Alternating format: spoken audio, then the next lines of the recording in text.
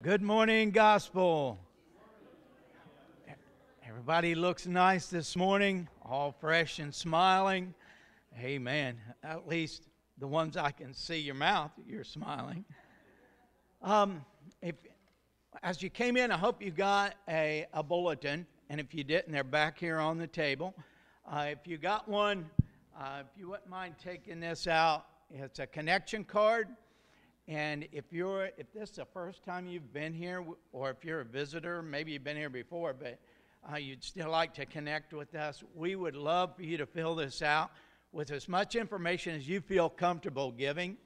And we just want to stay connected with you.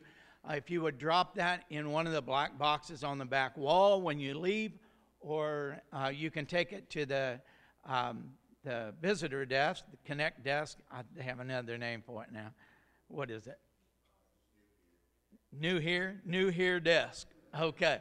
And there will be a gift for you there, so you can drop it off there and pick up your gift. But we're so glad that you came to worship with us today.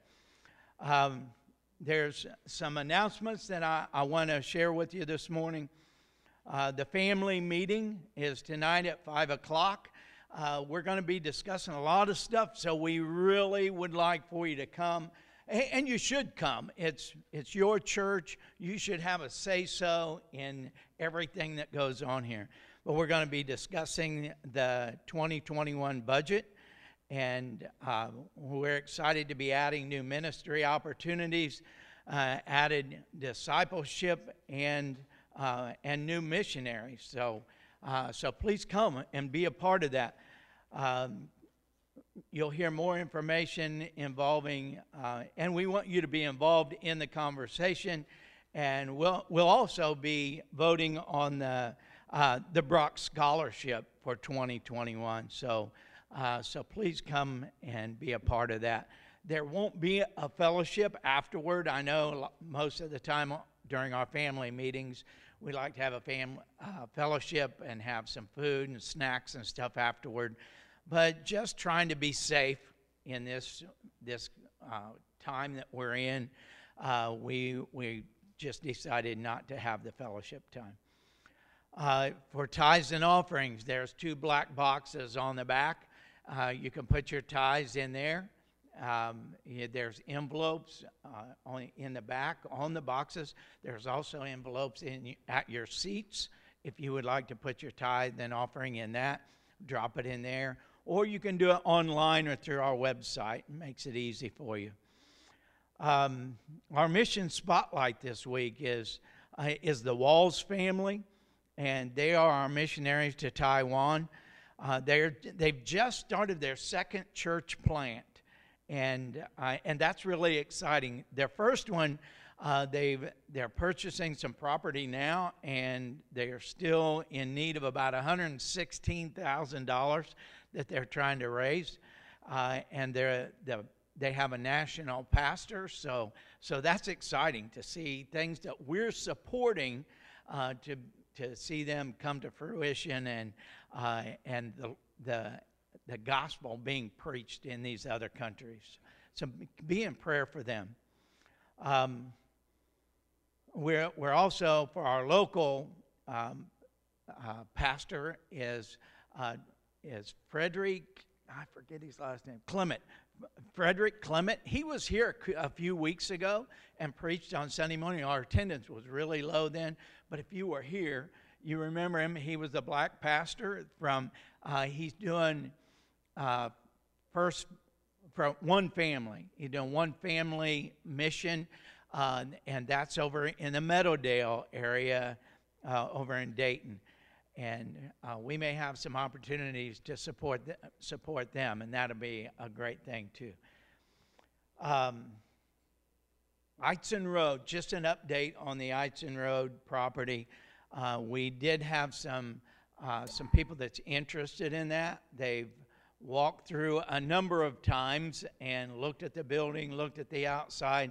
They're working on some numbers to see what kind of an offer they can make. So be in prayer for that God would help us get that building sold, and that could be kind of out of our life because we still have to maintain it. still have to do the utilities and everything. So it would be good if God would see fit to bring someone else in to purchase that property, and we can use that money in ministry here. Okay, that's all I have in announcements, unless someone else has something. Okay, let's go to the Lord in prayer. God, we thank you today that we can come into your presence, that we can sing praises to you, that we can hear your word proclaimed. God, that we can visit with our brothers and sisters in Christ. God, I just pray that you would just continue to touch the lives of the people of gospel.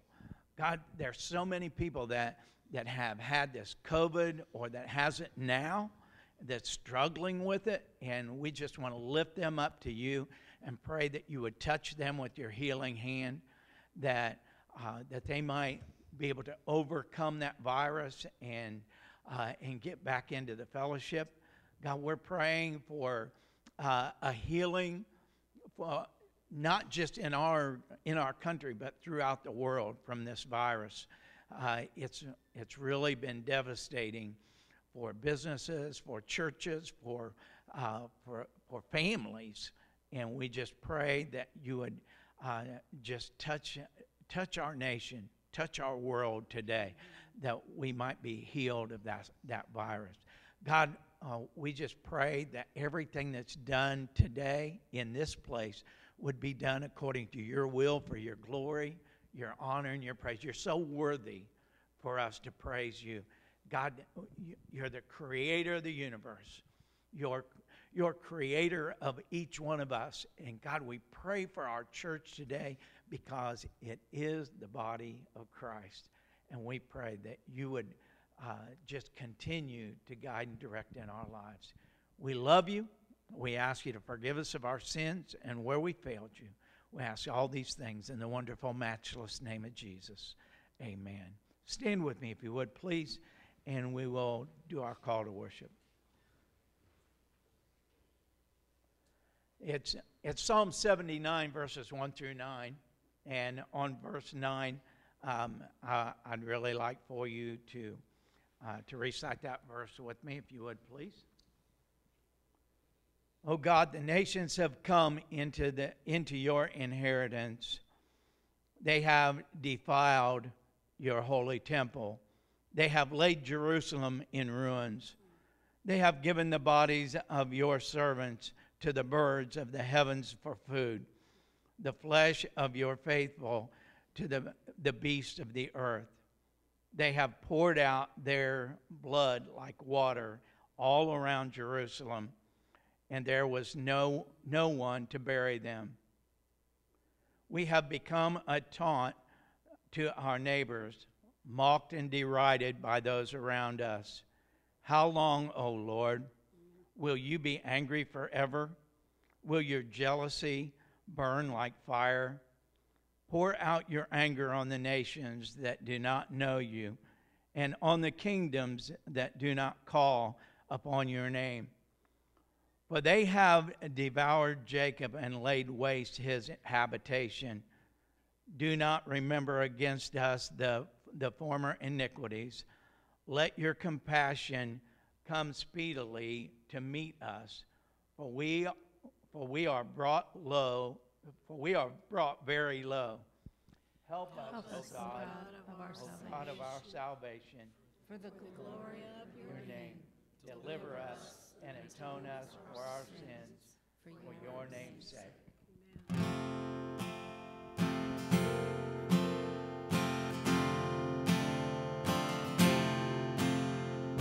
Hark the herald angels sing, glory to the newborn King.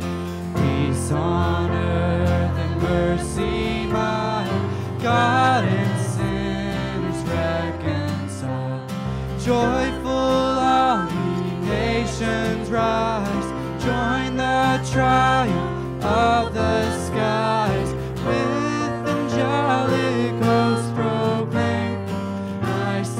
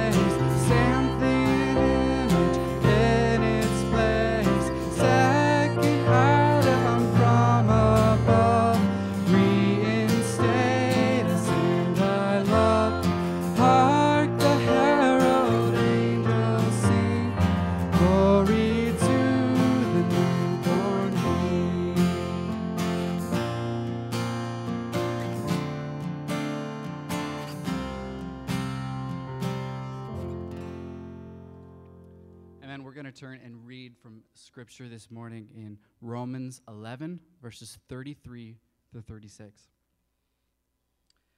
And it says, "Oh, the depths of the riches and wisdom and knowledge of God! How unsearchable are his judgments, and how inscrutable his ways! For who has known the mind of the Lord, or who has been his counselor, or who has given a gift to him that he might be repaid? For from him and through him and to him are all things. To him be glory forever. Amen."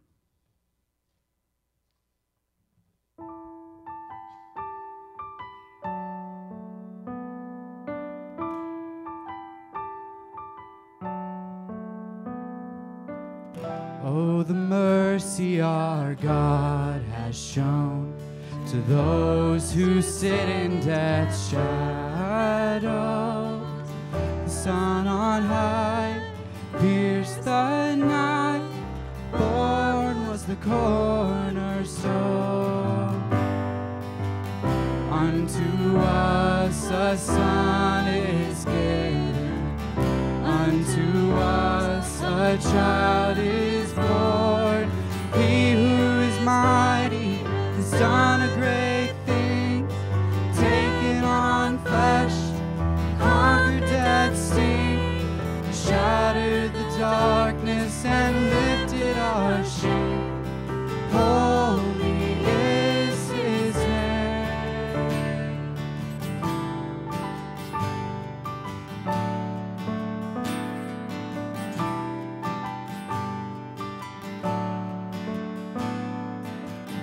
Oh, the freedom our Savior won, the yoke of sin has been broken.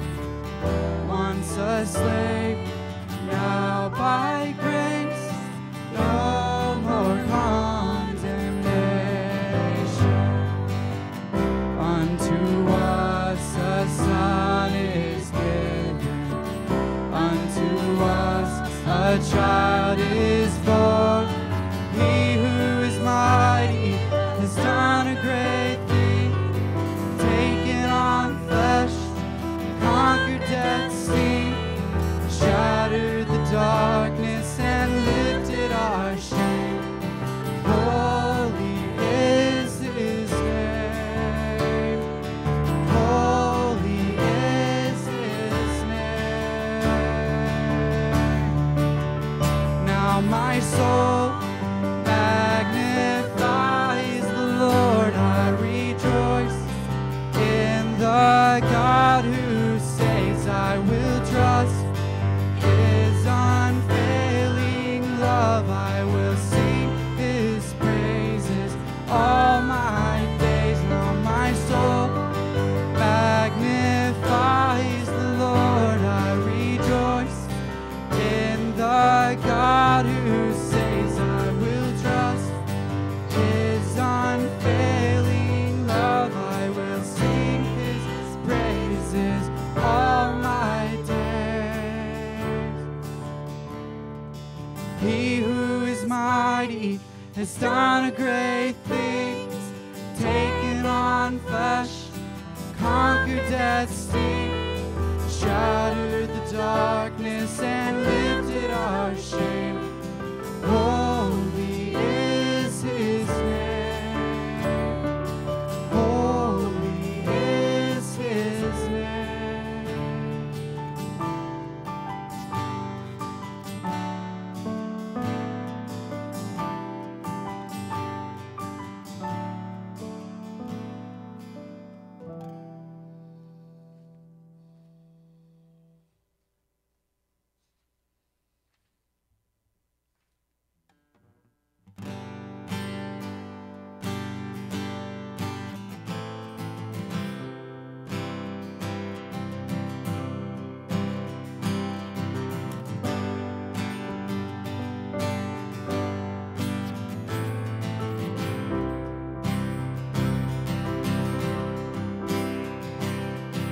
He's coming on the clouds. Kings and kingdoms will bow down, and every chain will break.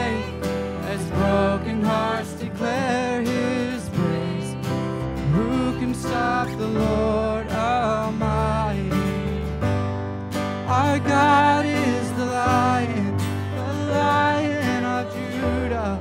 He's roaring with power and fighting our battles.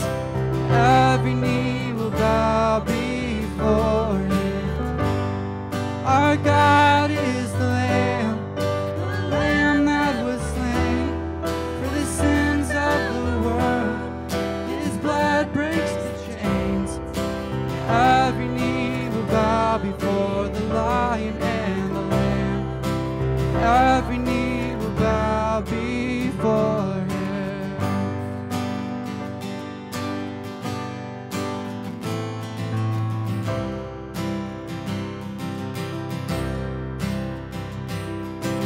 Open up the gates, make way before the King of Kings. The God who comes to save is here to set the captives free. For who can stop the Lord Almighty? Our God is the Lion of Judah. He's roaring with power and fighting our battles. Every knee will bow before him. Our God is the Lamb that was slain for the sins of the world.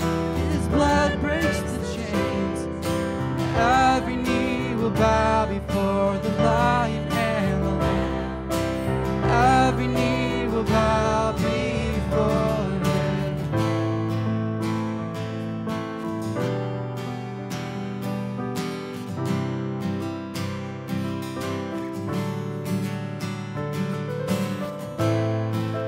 Who can stop the Lord Almighty?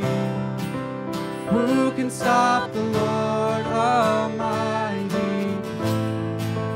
Who can stop the Lord Almighty? Who can stop the Lord? Who can stop the Lord Almighty? Who can stop the Lord Almighty? Who can stop the Lord Almighty? Who can stop the Lord? Our God is the Lion of Judah. He's roaring with power and fighting our battles. Every knee will bow before him. Our God is the Lamb that was slain for the sins of the world. His blood breaks the chains.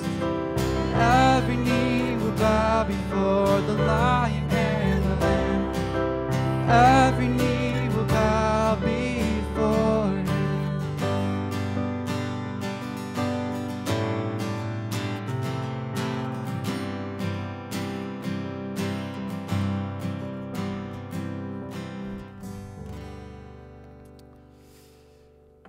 Amen. Let's pray together. Father, we just thank you so much for this day that you have given us. Lord, as sons and daughters, we come to worship you. God, we come to take our attention and minds and focus off of this world and to fix them on you. God, help us today just to hear you, to hear your word, Father. Help us to see your work in our lives, Lord. Help us to be humble and to submit ourselves before you. God, we love you and we praise you. It's in Jesus' name we pray. Amen. You may be seated. Well, this morning we have a special guest before we dive into Luke chapter 18. At Gospel, we are striving to embrace mercy ministry under the shadow of the cross. One of words, one of deeds, that we want to use what God has given us to serve others. We want to use our voice to declare the gospel to the community, to the neighborhood. We want to love our neighborhood, and we want to love the people that are around us. And so we do that by demonstrating practical love and by declaring the only message that will save, the message of faith in Jesus Christ. And so we want to be advocates for those who can't help themselves or fight for themselves. And we partner with ministries in our community that do that and that are doing that well. It's something that we can't duplicate. And so we want to come alongside and help minister and serve and support. And one way we want to do that this morning is we've invited Annie Sonner from the Shelter from Violence. She's the executive director there and oversees the ministry of serving with domestic violence families that are going through that, women and kids and everyone. And so we're so glad that she could be here today. One thing that I just want to tell you about, this has been a month of giving. I'm so thankful for our church and the way that we've given locally and globally. And again today, just to highlight locally. One thing that we did is when we merged two churches, we had a community-wide yard sale for several weekends, and we've taken the money that was given through everyone that bought things, $2,600, and put it towards the check that we're going to give Annie today. But not just that, when FCC, First Congregational, was closing out their financials when we merged, they wanted to tithe on what their offerings had been. And so they are adding $2,300 to that. And so today we have the awesome opportunity and privilege to join and lock arms with Annie and the Shelter for Domestic Violence and to give them a check today for $5,000. And so we praise God for that. Yeah. So I want to invite Annie, just come on up, and I want you to share a little bit about the ministry. And she's just going to take a few minutes, and then would love actually just to go ahead and give you this. See, if I make you speechless now, then, then it makes you, oh, that's not good. Don't cry. My bladder too close to my eyes. Oh, For real. that sounds like a problem. God bless you. Hi, I'm Annie Sonner, and I would like to thank you for inviting me to tell a little bit about our program. And I want you to know I've done this for 29 years, and I am absolutely a nervous wreck every time I talk in front of people. I'm so nervous that I actually went to the EUM church and heard half of a song and a prayer. And I think God said, Annie, you're in the wrong church. So I laughed all the way over here, and that really helped settle me down a little. But I am a nurse at the Brethren Home part-time now, and I worked for the health department.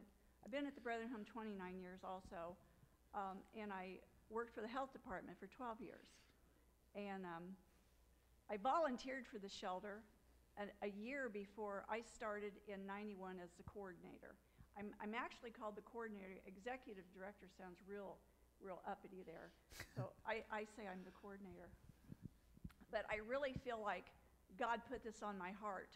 I grew up in a large family, and I had experienced that as a child. My father was a drinker. And then I ran away from home numerous times as a kid, got married at 16, had my first son when I was 17, married a man who I loved a lot, but he was a drinker, did many other things. So I really think through all of the things I've went through, God put me into this so I could, I understand it so I can help other people. And I so love people, I do. I especially love the elderly and children. Some in the middle I could kick their bottoms, but that's who I work with. And now I'm an elderly. So I'll tell you a little bit about the program. The pastor told me 5 minutes, and that sounded therapeutic. That's not long, I can live. And the lady, Irene Winterroad, was the original shelter person. In 79 was the very first domestic violence law, 1979. And so that is when the shelter got together, some grassroots women, and 1980 it became incorporated. So we have actually had a shelter program for 40 years. I'm just going through this, writing it down, and go, wow, gee. Irene did it for 10 years, and the year I volunteered, she constantly tried to con me into doing this. And I said, I can't possibly do that because I can't speak in front of people. Oh, Annie, you'll hardly ever have to do that. And so I started in October of 91, and by Christmas, I had to talk 3 times to groups of people. I said, Irene, you lied to me. And she said it was good for you. So we have a shelter program. It started out as a safe home. Safe homes, the volunteers would take people into their homes. And then we rented a place. And now we have had a shelter for 25 years, an actual house. It's small. We keep it non-disclosed for obvious reasons. And I have 2 advocates that help me, Paula and Katrina. Katrina's on my board here, and she's been my very best gift from God. And Ellen, Jo Ellen is my shelter. She's on the board. She's my shelter secretary. Great. I have a great board that supports me. I have 3 volunteers, Tracy, Natalie, and Angela. We get a little funding through VOCA. We took a big cut this year. And also I get some funds through the commissioners in the county. That comes from the divorce, dissolution, annulment, and marriage license fees. Kind of like, pss, pss, pss. And of course, those things are down too. Revenue's not coming in like it did because of the COVID. And so we use what we can to make the program work. I've never created a large empire, so even if we take a funding cut, we can still do things. So that's how I believe. And God always has provided. He keeps me laughing, just like this morning. Okay, domestic violence is an issue of power and control, and it's many forms. We give out a wheel to the victims, and it's an anger issue. Anger is constructive and destructive. So you have to try to teach the victims and their children the dynamics of domestic violence. And you try to teach them what love is. A lot of people don't know what, I'm not sure I know what it is, but the Bible tells it very well in Corinthians. And if you put 2 people, I don't care how much you love each other, in the same space, you're going to have an argument. But you need to be able to have an argument in a constructive way and not use violence. Learn how to solve your problems. Differences without violence. My biggest thing is to teach the kids the effects of domestic violence on them. We give out, Paula, my one volunteer, we pick up the police reports in the city, the disputes and the arrests, and we make direct victim contacts, maybe not personally anymore because the COVID has changed everything, but we leave paperwork in the door, the mailbox, and it's on the effects of domestic violence on children, the cycle of violence, and what domestic violence really is. We leave information where they can call me. I will meet with them. Right now I do a lot more phone contacts because of the virus. I don't even like to say COVID anymore. I'm going to say virus. And so we try to teach. Before I was doing support groups more on a routine basis, but that's sort of changed too. We can't meet like that, but hopefully coming down the road we can, because I have a lot of educational videos and things, but I try to meet them where they're at, just like Jesus meets them. I think of that. I think of how they are the kids' very first teacher. So if you can help those parents with the dynamics and try to teach them what is going on and help them make better choices and better ways, it will help the kids become more successful. And it helps the parents. We have drugs involved and alcohol in a lot of domestics now. Not only do I know God is real and God works in this program, but I see the devil work too. I see it a lot. So I say bad things to him. But we need to keep the family support, community support, faith-based support. And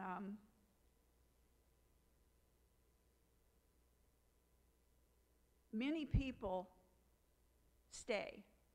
Or if they leave, they go back. So a lot of times, if they want to stay in the relationship, and when I talk about domestic violence, it's mostly, the percentage is mostly the male to the female, but also it's always the other way too. I see that a lot. And a lot of times we have kids now that are abusive to their parents. The kids get older, and so if you can teach better parenting skills for the parents. I teach a mother and a father that kids need three things, and it's not expensive. It's love, security, and consistent rules.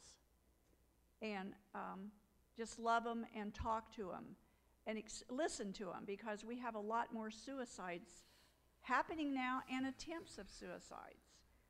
The drug problem is a problem. It switches from what they used at one time to what they can afford now.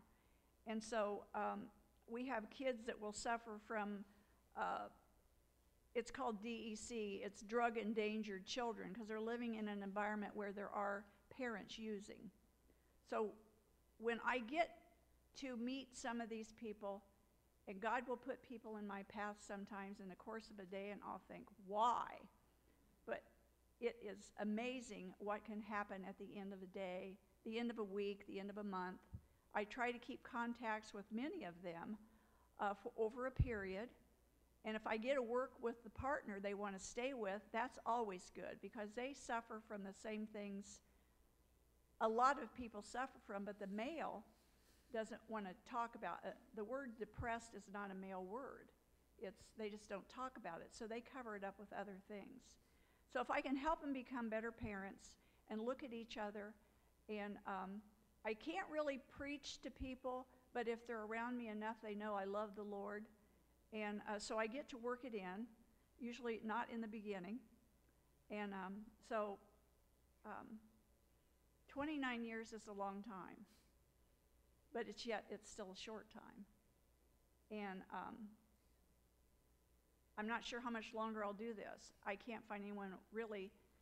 I did find someone, but I just want to tell you that you want a success story, and I think Katrina is my success story.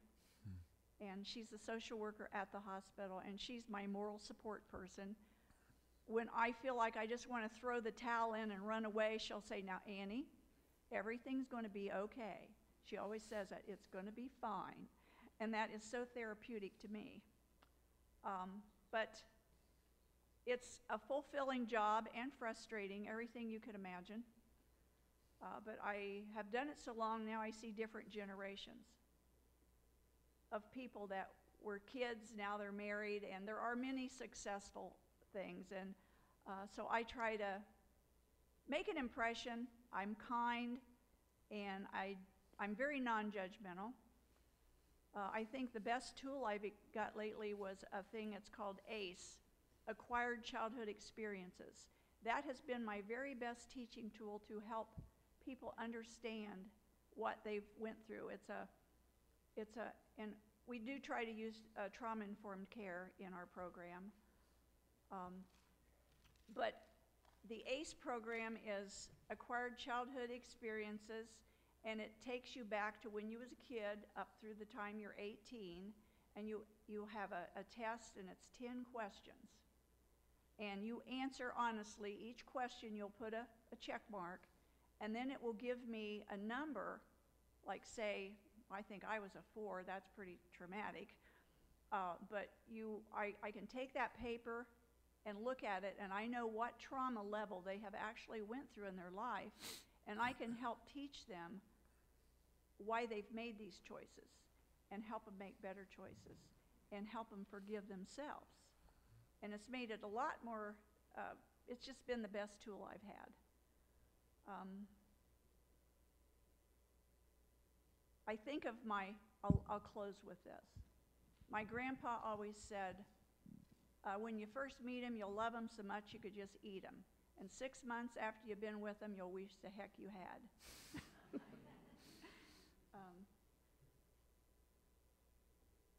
Amen. Thank you. Amen.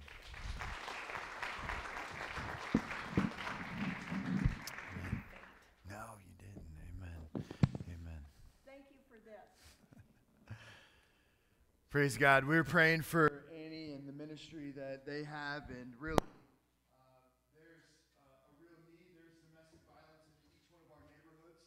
And I'm thankful for programs to help walk people through that, but I'm also thankful that God is not just alleviating temporal suffering, but He is alleviating eternal suffering. Spiritual depression that's within us, and He has an answer through His Son, Jesus Christ. And so thankful for the opportunity that we have as believers to speak into these situations with the Word of God. And so praying for more of those opportunities. Thank you, Annie, for sharing. Luke 18. Would you turn there with me this morning? Luke 18, looking at verses 9 through 14 this morning.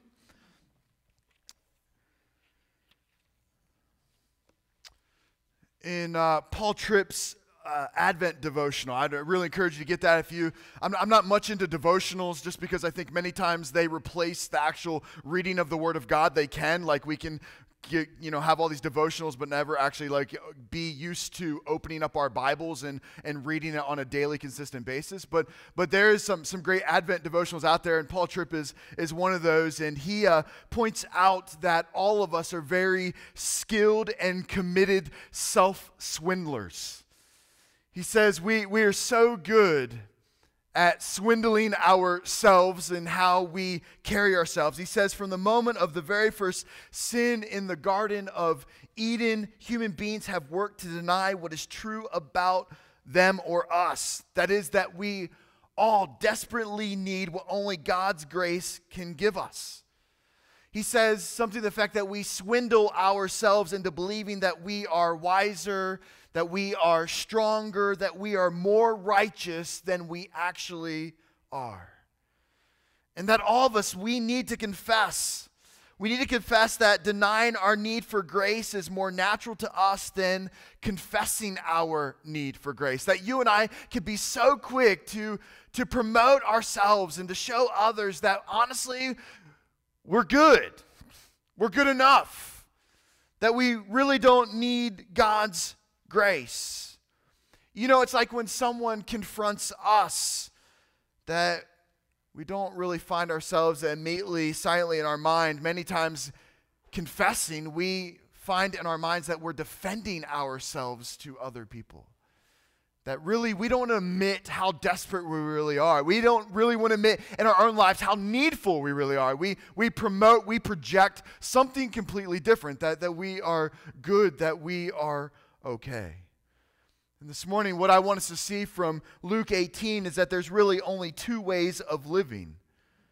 That you and I are either confessing our need for grace, that we are either confessing our desperation, that we are either confessing our dependence on God's wisdom and God's power and God's grace, or this morning we're confessing that we're good, that we're okay, that we have enough strength, that we have enough wisdom, that we have enough to be able to take care of ourselves. And so this morning, two ways of living. You're either dependent on Christ and His blood, or you're depending on yourself. And really, this is the battle and tension of all of our lives. Many people don't even know it, right? Even within domestic violence, they are fighting for their way. That's why conflict happens. Conflict happens because someone isn't getting their way. And that results in anger and different attitudes and different stresses and the way that we actually project ourselves. And so you and I, we have this tension that we are either doing everything we can to deepen our faith, or we're doing everything we can to deepen our independence, to do things our way.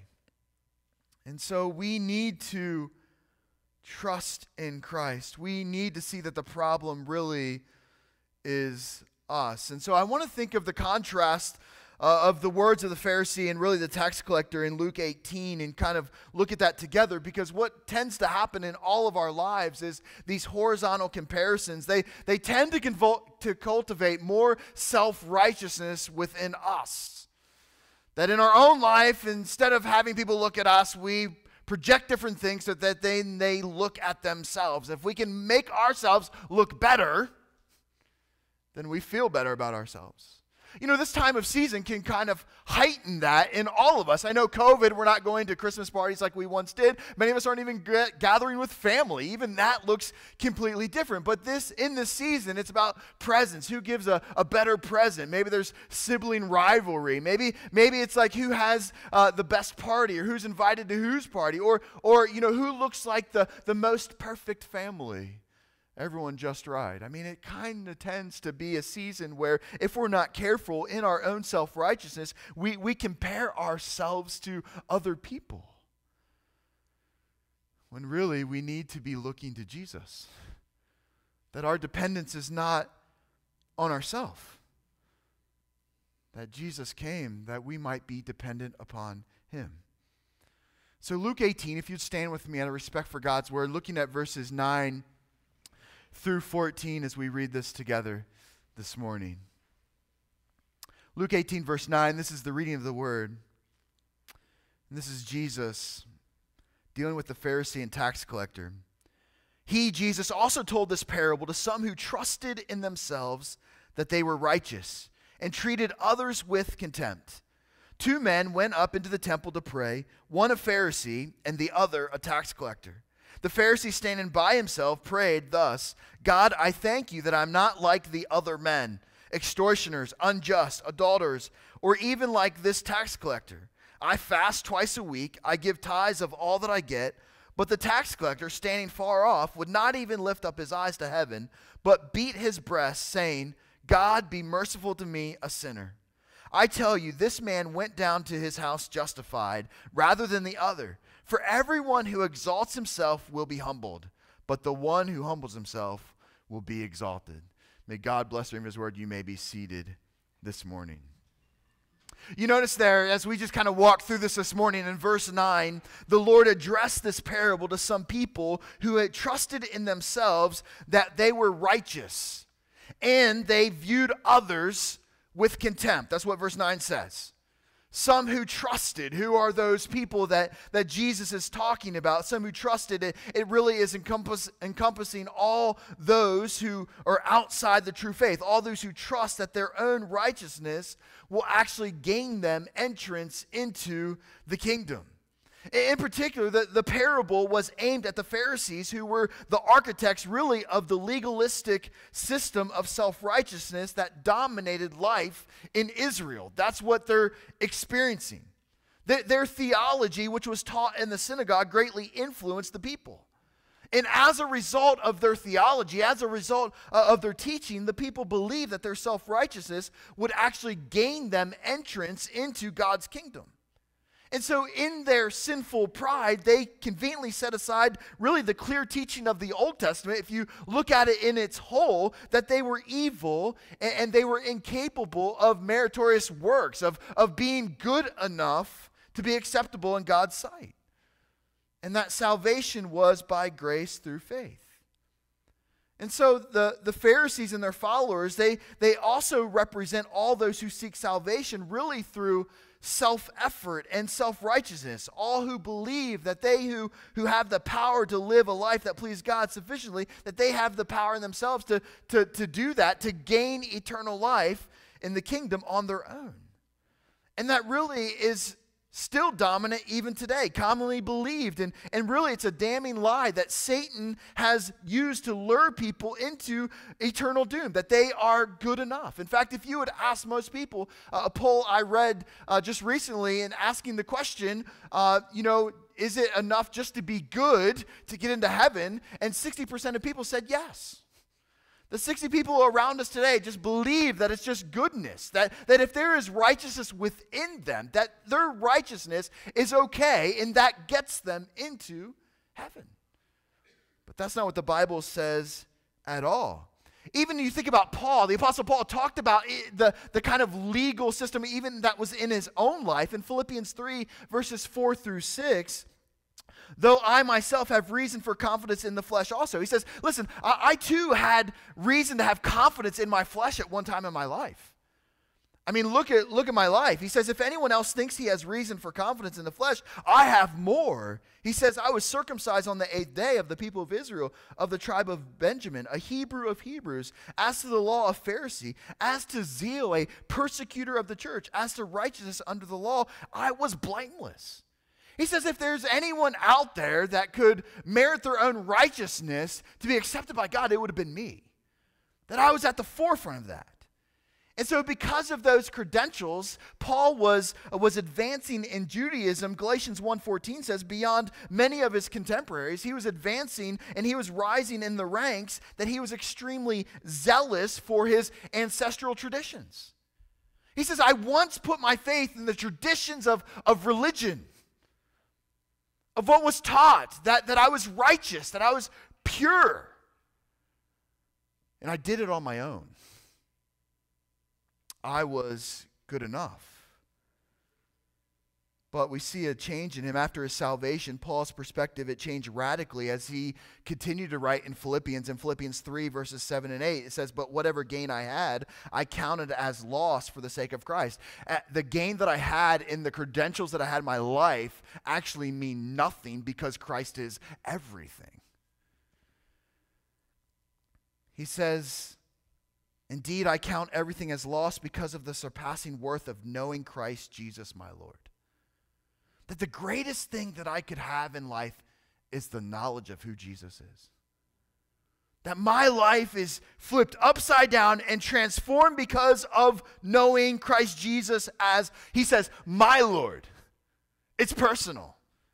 That Jesus is my Lord. He's Lord over my life. That I'm in submission underneath him. And he goes on in verse 8, for his sake I have suffered the loss of all things and count them as rubbish in order that I may gain Christ. That I give up everything. That I give up the fame as people looked up to me, as I give up my ambition. He says, I give it up that I may gain Christ. And so no matter how zealous they may be for God, the Pharisees in this text, none who trust in their own righteousness will be justified. And even in our own life, as we fight for purity and righteousness, we can do that in our own working, that we can strive to keep the letter of the law, that we can strive to do all those things and to be just perfect and be just right. But we know we always come up short. Matthew 5:20, Jesus says, for I tell you, he's warning them, unless your righteousness exceeds that of the scribes and Pharisees, he says, you will never enter the kingdom of heaven. And so tragically, most of the Pharisees, unlike Paul, never made the discovery that entrance to God's kingdom cannot be gained by human achievement. And if entrance into God's kingdom can't be gained by human achievement for the Pharisees, it can't be gained by human achievement for us either. They remained really obnoxiously self-righteous. And they were so self-righteous that they looked down on others. They considered others to be less righteous than they were. In verse 9 there in Luke 18, it says that they treated them with contempt.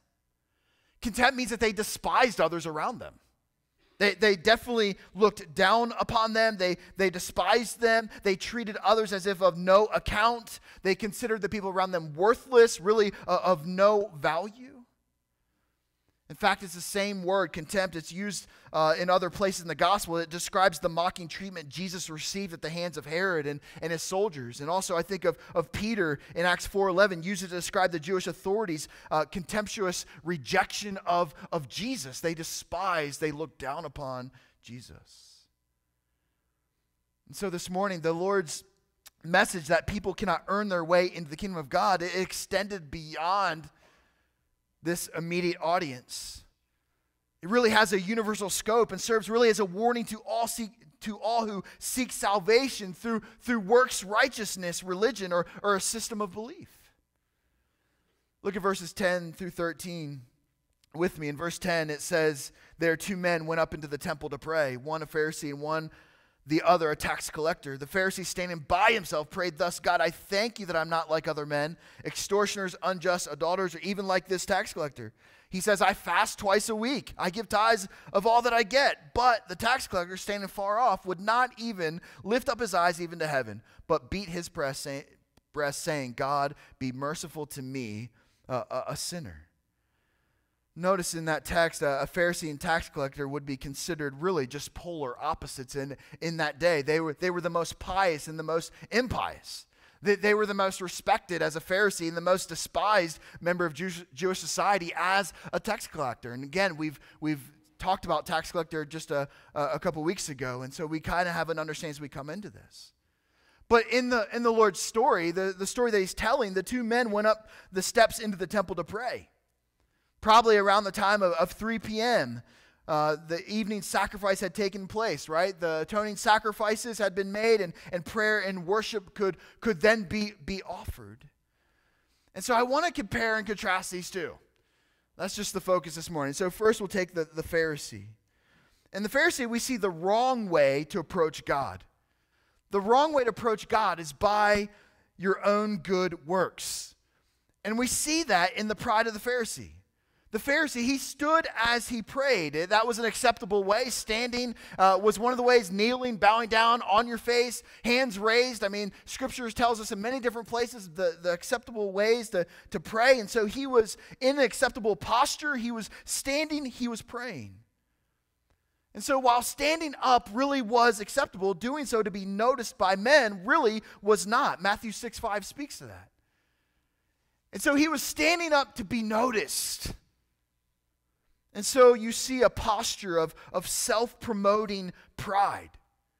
When you are your own Savior, you promote yourself. Your posture is not one of humility, it's one of self-exaltation. And so his prayer displayed a hypocritical, really a self-righteous attitude. And that's what it kind of reveals to us in the text.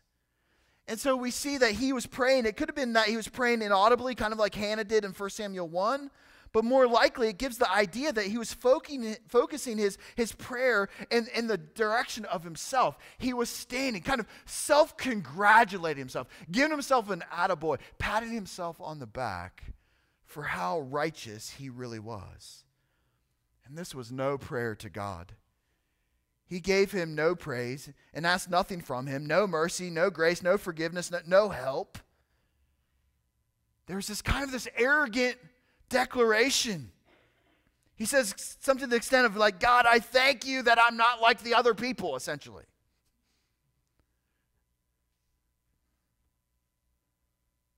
It was hypocrisy. His heart towards God, it was cold. It was a declaration to God of his worthiness and self-righteousness, of what he had done, of what he had achieved. His prayer expressed his confidence that his own virtue was sufficient for him to have a relationship with God. By my righteousness, I thank God that I'm not like the unrighteous, but I am righteous. And his trust was not in the righteousness that God had given him. It was in himself. He had a posture of self-promoting pride. But the second thing I want you to see is that he had a judgmental look toward others. And so to make certain that no one, including God, missed the point, the Pharisee proceeded to compare himself favorably to really the supposed trash of the Jewish society, the thieves, the cheaters, the dishonest people, the adulterers, the immoral sexual sinners. These type of sinful outcasts, they were often associated with the tax collectors. And so at that moment, the Pharisee noticed really a perfect example that they had gone into the temple, and he notices, whether it was to his left or wherever, standing far off was this tax collector. Thank God I am not like him.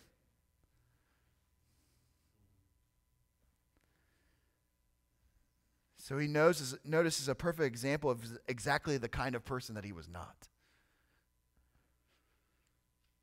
The Pharisee would have kept his distance from this person because they would have been seen as unclean. If he even bumped into the tax collector, it would have been sinful. He didn't want to inadvertently get near him or inadvertently touch him or be around him. He didn't want to be ceremonially defiled. And really think about that for a moment, because this physical isolation really was a statement by the Pharisee of his superiority, of his spiritual superiority. That I am better than him. In fact, the tax collector was someone that was considered accursed. John 7:49. So I don't even want to be like him or close to him. I am not anything like him. And so because of his own self-righteousness, he had this serious judgmental look towards others around him. But it didn't even stop there. He really has an outward obsession with his qualifications. He has an outward obsession with himself. You know, he wasn't really content with saying what he was not. The Pharisee wanted everyone, really including God, to know what he was. And so then you see in the text that he goes on to proceed to list his religious credentials. Right? He goes on to say what he is, contrasting himself with the irreligious tax collector. Although the Old Testament prescribed only one fast in preparation for the Day of Atonement, Leviticus 16, the Pharisee fasted twice a week, normally Monday and Thursday. And so he was someone that fasted multiple times. He was someone that was careful to pay tithes of all that he received, going beyond the tithing required in the Old Testament law to include such things like mint and dill and cumin and even garden herbs. And so he fasts more than others. He gives more than others. But we know that Jesus condemned praying and fasting and tithing and intended merely to make a good showing in the flesh, as Galatians 6:12 says. And I think of that as we have just walked through the book of Galatians in our life groups, that is us, isn't it? That we want to make a good showing in the flesh many times in our life. We are tempted to be just like the Pharisee, to project ourselves better than we really are. And this Pharisee was making a good showing in the flesh. People did respect him for his outward projection. But it was what was inside that was the problem. And so Jesus doesn't just stop at the Pharisee. He gives us a contrast. He shows us what we should look like. And he uses the example of the tax collector. And so the second main point I want you to see is the right way to approach God is as an unworthy sinner begging for mercy. That's what the tax collector shows us. And how does he show us that? Well, there's a couple things that we see within him. We see the honesty of this tax collector. And so this second character, the tax collector, he manifested really a radically different attitude to that of the proud Pharisee. If you notice in the text, his self-reflection led him to really lament, and to lament in humility. He says there in verse 13, but standing afar off would not even lift up his eyes to heaven, but beat his breast, saying, God, be merciful to me, a sinner. Even in the temple, he wouldn't get close to where everyone else was in praying because he felt unworthy. He wouldn't raise his head in pride. Like, look at me, look where I'm standing, look where I'm praying, notice me. He's in the background. He's kind of obscure. He's with his head bowed, and he's beating on his chest, not in pride at looking what he just accomplished.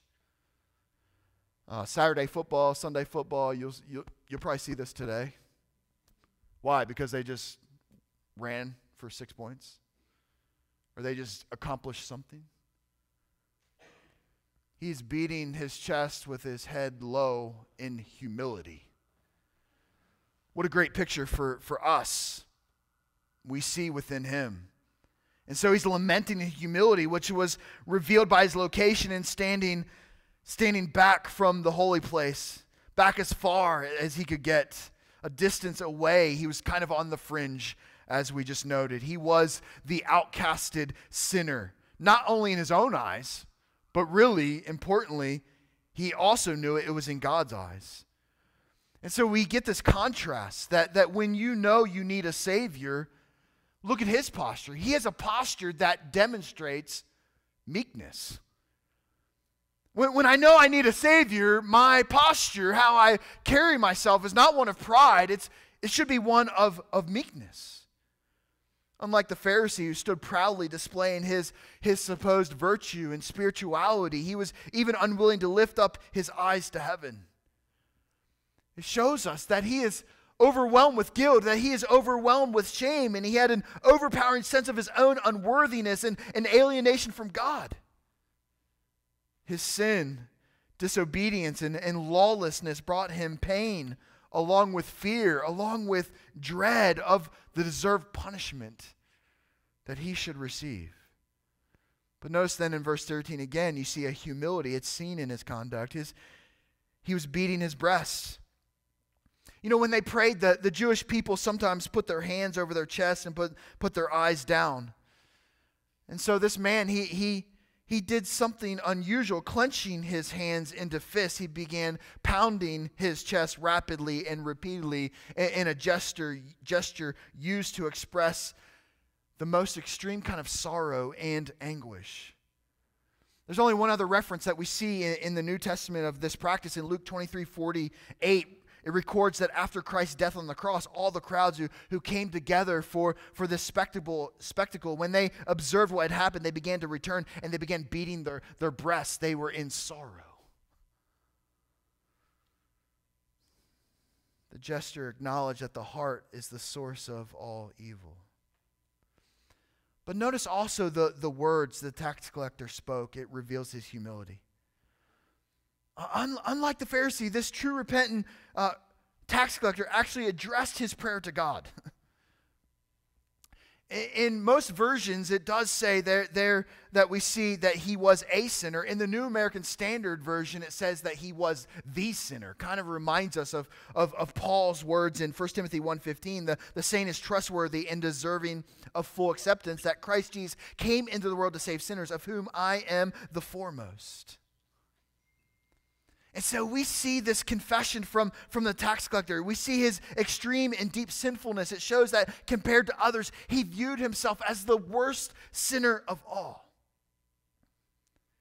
And so they were polar opposites in terms of their status in society. The tax collector and the Pharisee, they had a lot in common in their beliefs. Both understood the Old Testament to be God's revelation. Both believed in God as creator, as lawgiver and judge, who is holy and righteous, and at the same time merciful and gracious and compassionate. Both of them believed in the sacrificial system, the priesthood, the atonement, God's forgiveness of sin. They understood how things worked. But there was a crucial difference. The tax collector repented and sought forgiveness by faith, while the Pharisee did not repent, but sought his forgiveness through his own righteousness or through his own good works that he was doing. The tax collector, you notice, expressed his repentant faith in his plea, God, be merciful to me. Merciful, it translates to a form of the verb which kind of means to appease or to make propitiation or to make satisfaction. And so we see this is not a general plea for mercy. He's crying out to God that God would provide an atonement for him, a sacrifice for him. God, I am unworthy. I cannot do this on my own, in myself. It's only through you. So you, God, be merciful to me. In verse 14, notice what Jesus' response is. As he tells this story, he says, I tell you, this man went down to his house justified rather than the other. That this tax collector is justified. You know, this stunning statement by the Lord shocked even the legalists that were in his audience, absolutely shattering what theological insight that they actually had. We notice there, justified is a perfect passive participle that literally means having been permanently justified. It means it's done, that it's been accomplished. There's nothing that this man could do to be justified. It was done through Jesus in his own humility. And so, moreover, Jesus did not appeal to some kind of authority in this moment. His declaration, I tell you, asserted his absolute divine authority that he had. So it wasn't as a rabbi. What I mean is it wasn't as a rabbi looking to his rabbi authority. He was saying, I have this divine authority, more than just a teacher, a good teacher, more than just a rabbi, but I am God who justifies this man. How incredible is that? To think about Jesus coming in the flesh. And so without any works, without merit, without worthiness, without law keeping, without moral achievement, without spiritual accomplishment, without ritual, without good works or other kind of activity, this guilty sinner was pronounced instantly and permanently righteous. The only righteousness acceptable to God is the perfect righteousness that no amount of human effort can earn. It's not that you were infused with righteousness. That's what Catholics believe. Catholics believe that there is this infusion of righteousness within them, and on that basis of their righteousness, that they are acceptable before God. But the Bible clearly teaches that it's the imputed righteousness of Jesus Christ. That when God looks at you, when God looks at me, he does not see some kind of righteousness or goodness that's been infused, that God has just made me a little better, and because I'm a little better, I'm acceptable before him. No, when he looks at me, he sees his son, Jesus Christ. He sees the blood. He sees his righteousness that is not my own, but is given to me. And so there's nothing worthy within us. None of us can stand with our heads high, proud, boasting of our goodness. There's no goodness within us apart from God. And even then, he only sees Jesus. You know, since it cannot be earned, God gives it as a gift to repenting sinners who put that trust in him. But you know, the self-righteous pride of the Pharisee and those like him only increased his alienation from God. His proudness and what the devil was even doing in the midst of that was actually distancing himself. He thought he was okay. How many people do we know in our lives right now that just think they're okay with God, but we know just by definition of fruit and just by definition of the scriptures, we know that they are far from God? Family members that think that they're okay, but they are trusting in their own goodness and righteousness. They are not looking to Jesus. It calls us to pray. You know, Scripture never says that we are justified because of some kind of goodness of our faith, as if our faith merits acceptance before God. No, the Scriptures never allow us to think that our faith in itself earns favor with God. Rather, the Scripture says we are justified by means of our faith, understanding faith to be the instrument which justification is given to us, but not at all an activity that earns us merit or even favor with God. Rather, we are justified solely because of the merits of Christ's work. I mean, have you ever wondered, and we're getting to the end, have you ever wondered why God chose faith to be the attitude of heart by which we obtain justification? Now think about it just for a second. Why could God not have decided to give justification to all those who just sincerely sow love in the world or give love to others? Or show joy, or to show contentment, or to show humility or wisdom? Why did God choose faith as the means by which we receive justification? It's because faith is the one attitude of heart that is the exact opposite of depending on ourselves. When we come to Christ in faith, we essentially say, I give up. When you and I come to Christ in faith, we are saying, I give up. I will not depend on myself or my own works any longer. I know that I can never make myself righteous before God. You're giving up. That's what faith really is. Therefore, Jesus, as I trust you, I'm depending on you completely. It's on you that I have a righteous standing before God. It's not on me. It's only in you. You know, in this way, faith is the exact opposite of trusting in ourselves. And therefore is the attitude that perfectly fits salvation, that depends not at all on our own merit, but entirely on God's free gift of grace given to you. The work of Jesus, obviously on the cross, hasn't happened at this point. And so the salvation of the tax collector was an Old Testament pre-cross conversion. His faith is clearly seen. God, be merciful to me. God, I can't bring my own mercy. I can't get my own mercy. I can't buy my own mercy. I can't be good enough for my own mercy. God, my faith is in you. Be merciful to me, the sinner. God, I'm depending on you. Look at the last part of verse 14. For everyone who exalts himself will be humbled, but the one who humbles himself will be exalted. Jesus closes his story with kind of like a proverb. Exalted, that you see in this context in verse 14, is a synonym really for salvation. And so we see the one who humbles himself will be saved, is what Jesus is saying. He's the one that's going to be in the spiritual kingdom.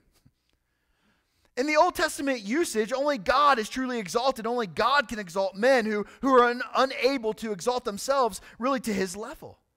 And thus everyone, as we see it, who exalts himself will be humbled in the severest sense really of the word. It's kind of like they are crushed. If you're exalting yourself in this life, you will be crushed in the next. There is eternal loss. There is punishment. Jesus is saying that the path of self-exaltation ends up in judgment. That's the path. That's the direction. That's where they're going. You think of James 4:6, God opposes the proud but gives grace to the humble. But on the other hand, as we see, that all who humble themselves and confess that they can do nothing to save themselves will be exalted to eternal glory. I mean, think about it for a moment. The damned think that they are good. The saved, they think that they are wicked. I mean, that's what this text is getting at. Those that are lost believe that the kingdom of God is for those who are worthy of it. The saved know that the kingdom of God is for those who know that they are unworthy of it. Jesus is giving a contrast. The lost believe that they earn eternal life. But you notice there, the saved know it's a free gift. Those that are lost, they find God's judgment and wrath and condemnation. But the saved are the ones that seek his forgiveness. The saved are the ones that are humble to admit that they have a desperate need that only God can fill. And they're looking to Christ.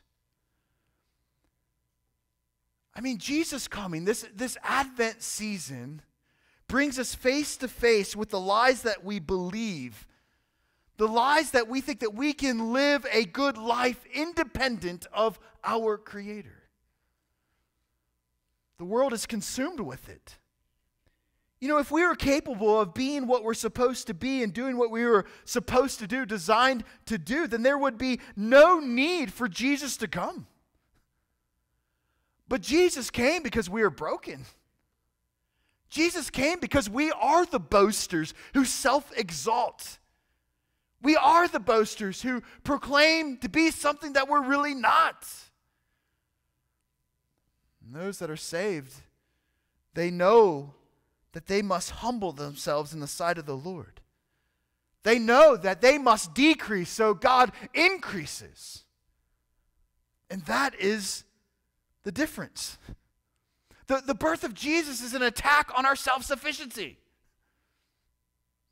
We're not good enough, smart enough. We can't get out of this situation.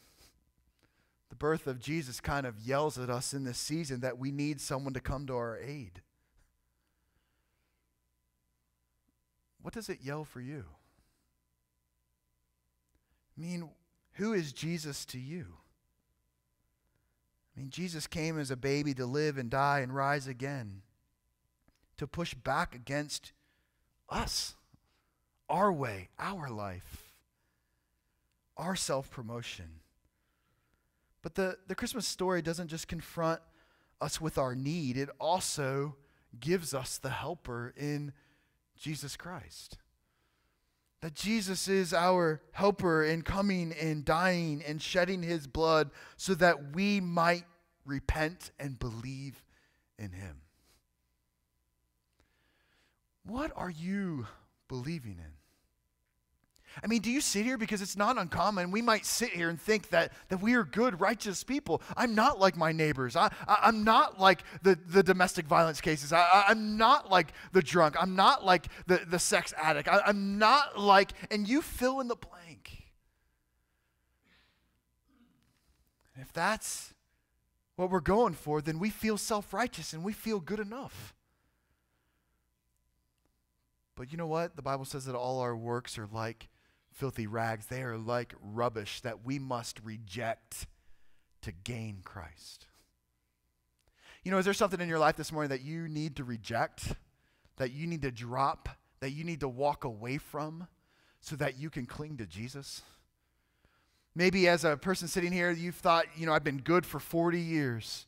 You know, there's going to be a lot of good people that go to hell because their faith was in their goodness and not in the one who shed his blood for them, the perfect sacrifice.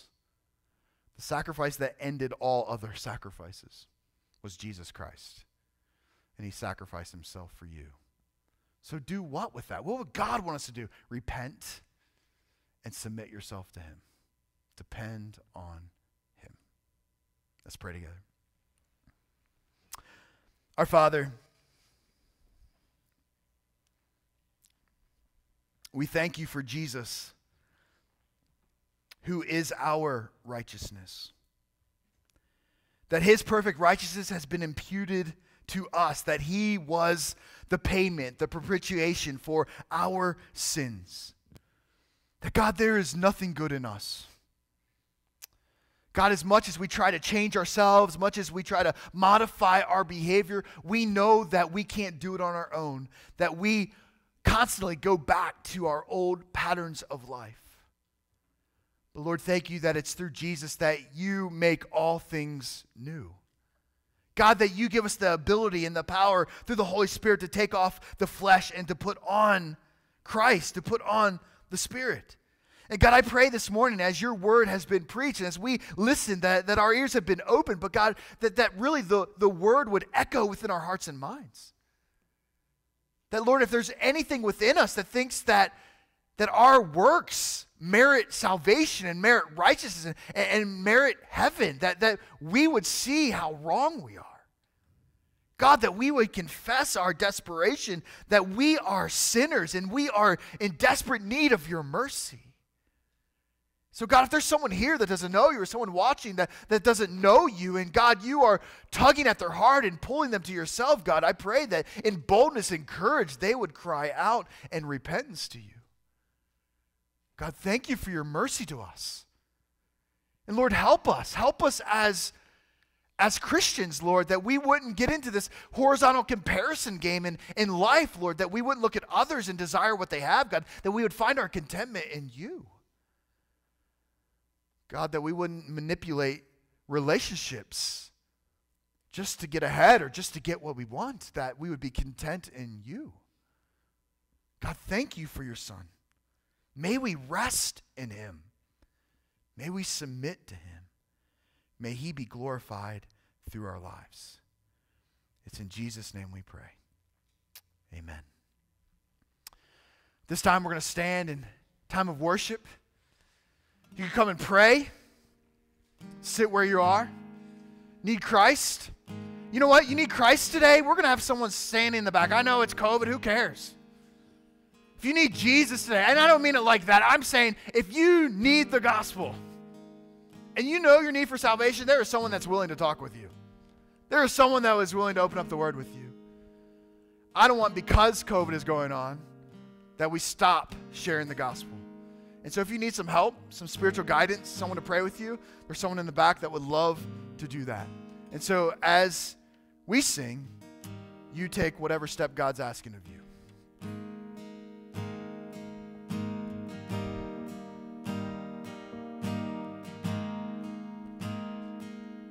My life flows on in endless song above earth's lamentation. I hear the sweet, though far off hymn that hails a new creation. Through all the tumult and the strife, I hear that music ringing. It finds an echo in my soul. How can I keep from singing? What though my joys and comforts die? I know my Savior liveth. What though the darkness gather round? Songs in the night he giveth. No storm can shake my inmost calm, while to that refuge clinging, since Christ is Lord of heaven and earth, how can I keep from singing? I lift my eyes, the cloud grows thin. I see the blue above it, and day by day this pathway smooth, since first I learned to love it. The peace of Christ makes fresh my heart, a fountain ever springing. For all things are mine since I am his. How can I keep from singing? No storm can shake my inmost calm, while to that refuge clinging, since Christ is Lord of heaven and earth, how can I keep from singing?